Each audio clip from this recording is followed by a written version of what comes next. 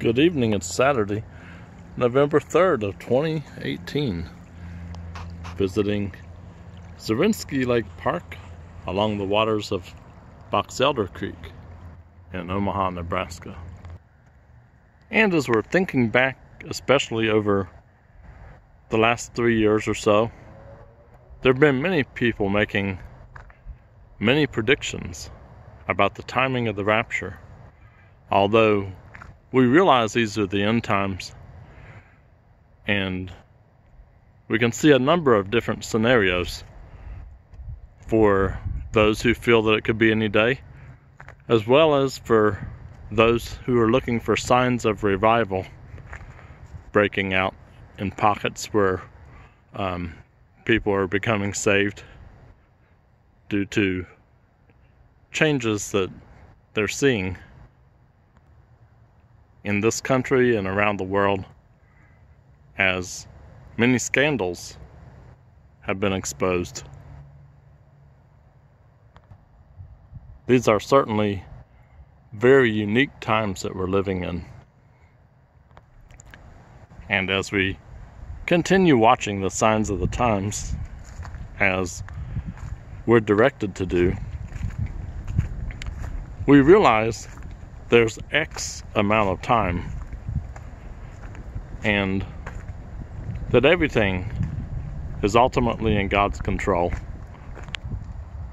So even though no man knows the day or the hour, we can clearly see the signs of the times all around us. But we're to be focusing our efforts on living for Him every day, and on drawing closer, especially motivated by knowing the time is at hand.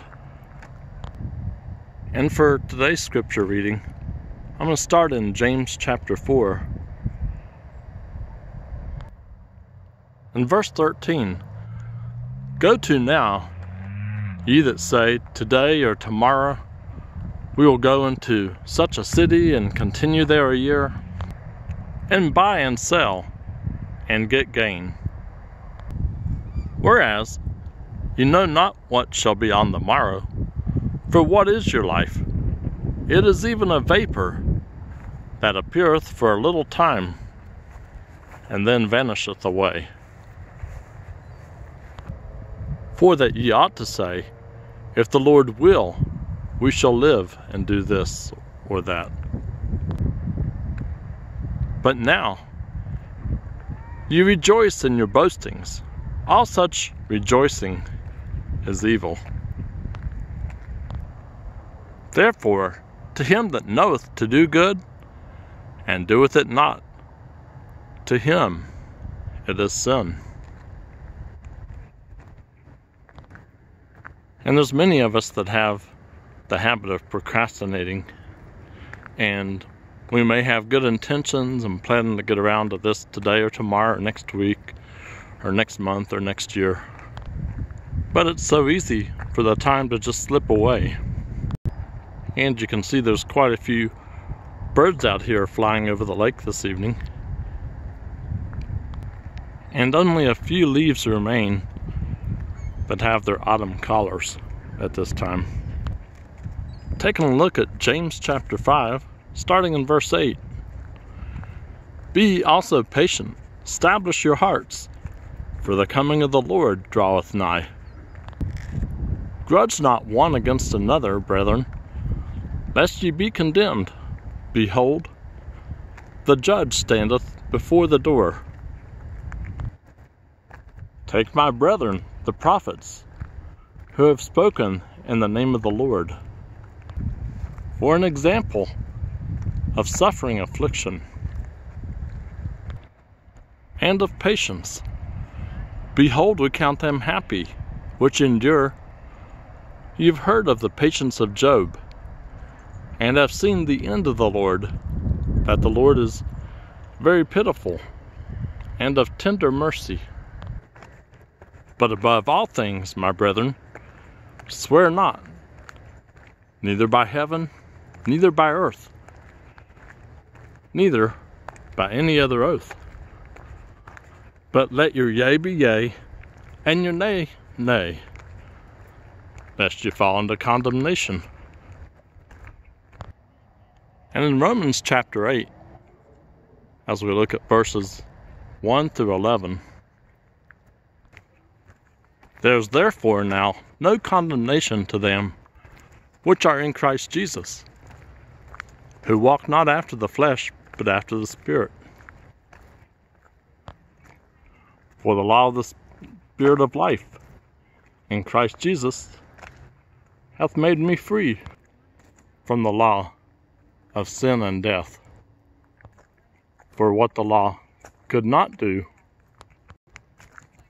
in that it was weak through the flesh, God sending his own Son in the likeness of sinful flesh, and for sin, condemned sin in the flesh,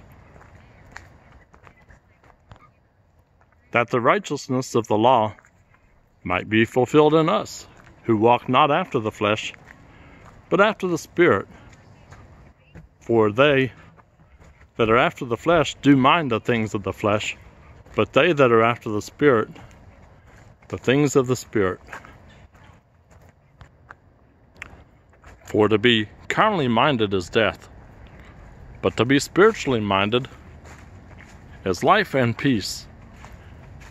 Because the carnal mind is enmity against God, for it is not subject to the law of God, neither indeed can be. So then, they that are in the flesh cannot please God. But ye are not in the flesh, but in the Spirit, if so be that the Spirit of God dwell in you.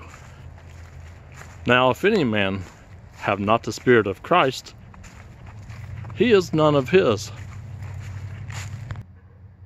And if Christ be in you, the body is dead because of sin, but the Spirit is life because of righteousness.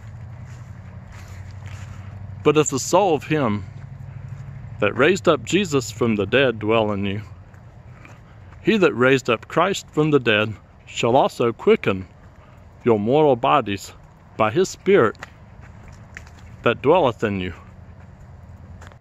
So here's we see the use of the word quickening in Romans 8 verse 11. It's a reference to time and motivation. As we only have X amount of time, we understand that time is of the essence, and we're to be depending on God's will, as he's ultimately in control. And now turning to 1 Peter chapter 4, starting in verse 7. But the end of all things is at hand. Be ye therefore sober, and watch unto prayer. And above all things, have fervent charity among yourselves. For charity shall cover the multitude of sins. Use hospitality one to another without grudging. As every man hath received the gift, even so minister the same one to another, as good stewards of the manifold grace of God. If any man speak, let him speak as the oracles of God. If any man minister, let him do it as of the ability which God giveth, that God in all things may be glorified through Jesus Christ, to whom be praise and dominion forever and ever. Amen. Beloved, think it not strange concerning the fiery trial which is to try you, as though some strange thing happened unto you.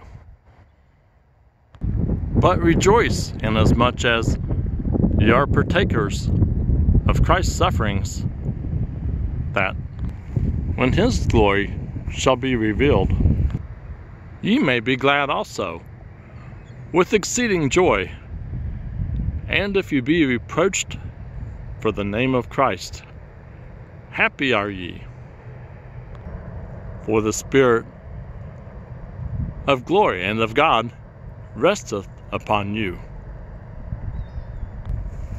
On their part he is evil spoken of, but on your part he is glorified. Remember also, there's scripture where Jesus tells his disciples that he was hated before we were ever hated, and that as we seek to follow him, of course, we'll be hated by the enemy. And this is the southeastern part of Zorinsky Lake Park. Getting ready to take a look at 2 Peter chapter 3.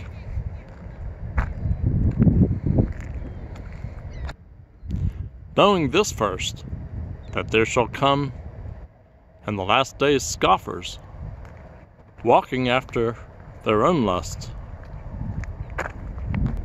and saying, where is the promise of his coming? For since the fathers fell asleep, all things continue as they were from the beginning of the creation. For this they willingly are ignorant of, that by the word of God the heavens were of old, and the earth standing out of the water, and in the water, whereby the world that then was, being overflowed with water, perished. But the heavens and the earth, which are now, by the same word, are kept in store, reserved unto fire, against the day of judgment and perdition of ungodly men. But, beloved, be not ignorant of this one thing, that one day is with the Lord as 1,000 years, and 1,000 years as one day. The Lord is not slack concerning his promise, as some men count slackness, but is long-suffering toward us, not willing that any should perish, but that all should come to repentance.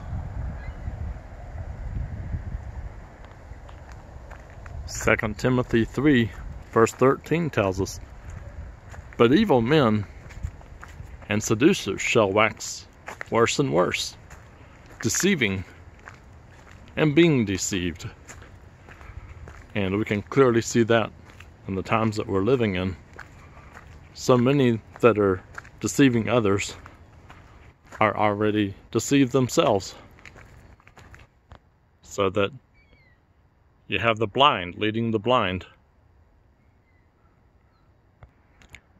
But as we repent of our sins and we seek to follow Jesus Christ with a true heart, as we choose to follow him and to turn from our evil ways, he is there to help us along the way. And now turning to Colossians chapter 4. And starting in verse 1.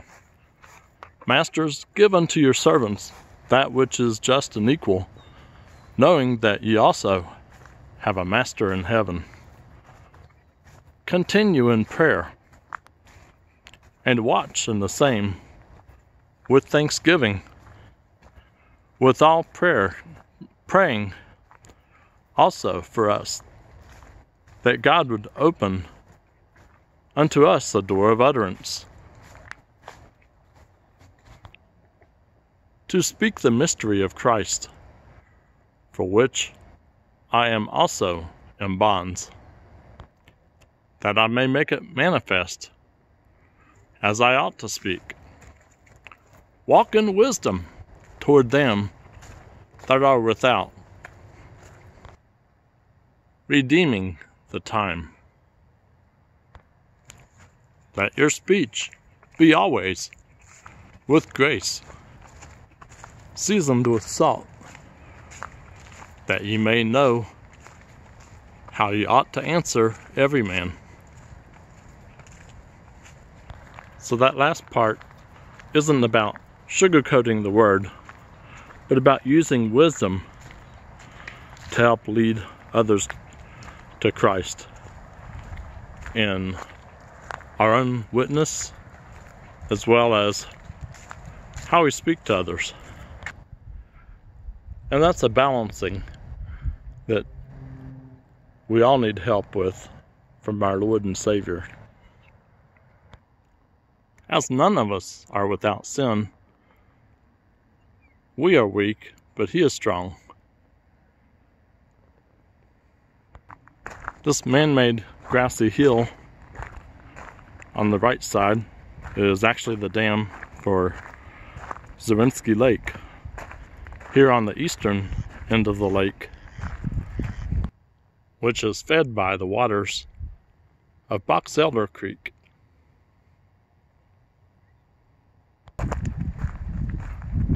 And the drain that you see just ahead in this cage-shaped contraption converts the lake water back into Box Elder Creek, and it continues eastward underneath this man-made hillside. As we continue on, let's take a look at Romans chapter 13, starting in verse 11. And that knowing the time, that now it is high time to awake out of sleep. For now is our salvation nearer than when we believed.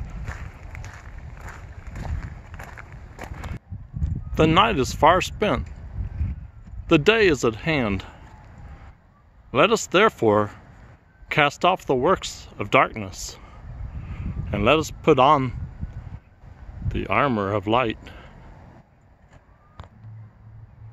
Let us walk honestly, as in the day, not in rioting and drunkenness, not in chambering and wantonness, not in strife and envying.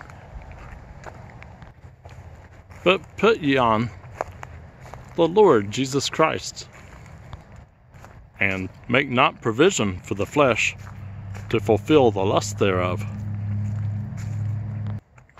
And now for taking a look at Proverbs 16, starting in verse 1.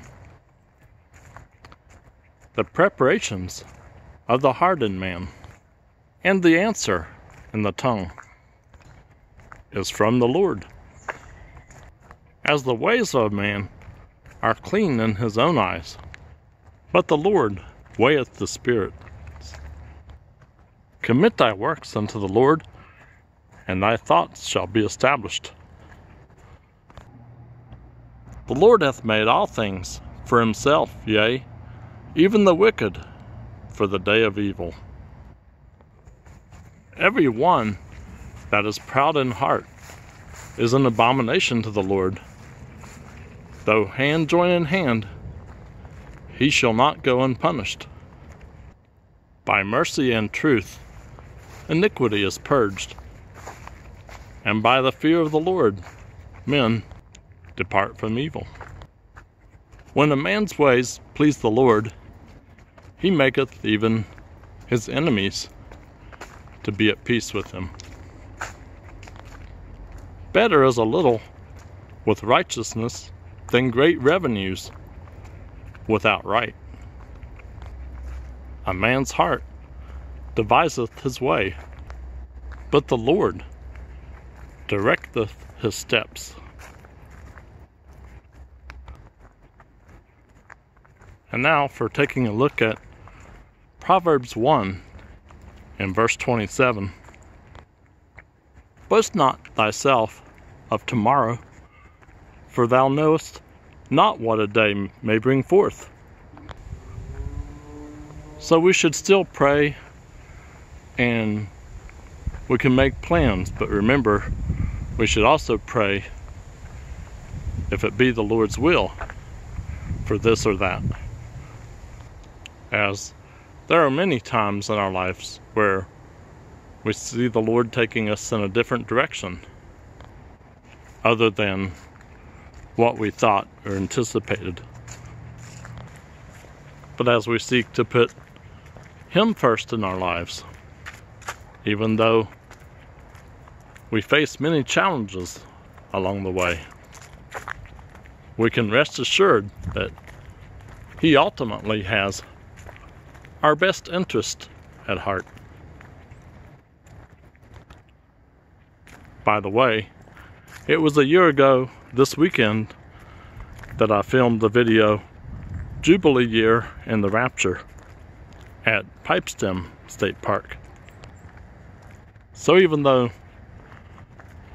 none of us know the day or hour, Jesus Christ wants us to be reading the Bible and following the words of wisdom that He gave when He was walking on this earth. God wants us to be well aware of the end times that we're in. And Bible prophecy isn't so much to scare as it is ultimately to prepare, so that we can be ready at whatever time God chooses. As there's X amount of time, and remember, if you live where the